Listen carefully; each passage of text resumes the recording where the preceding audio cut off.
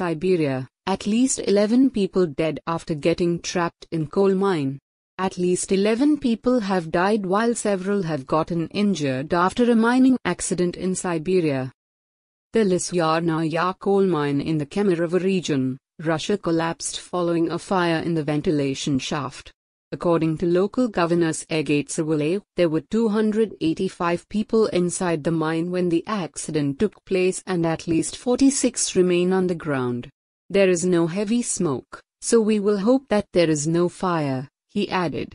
We have no communication lines with these people, the underground communication system is not working.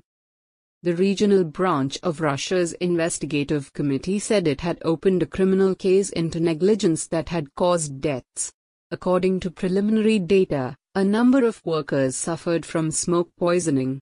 The number of victims is being specified, it said in an earlier statement.